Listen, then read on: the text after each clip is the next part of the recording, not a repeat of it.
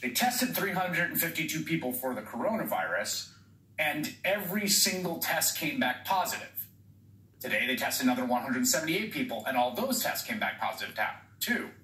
Now, if you can't do the math in your head, that's a 100% positive rate. That's extremely bad.